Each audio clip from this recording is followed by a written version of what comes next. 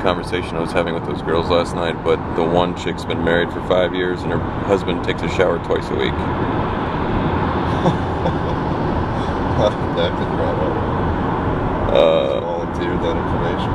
I always seem to ask random women on the road about their sexual habits. Yeah. It always comes up, I guess, when I've been excessively drinking.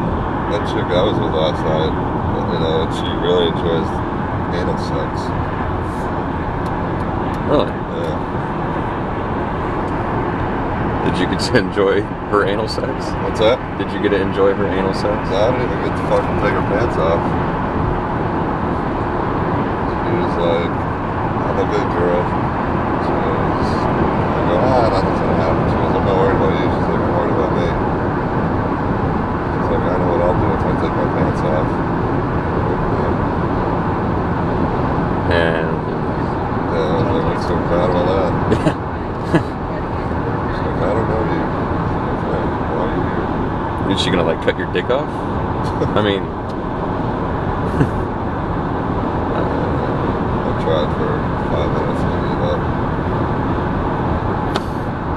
wah wah wah.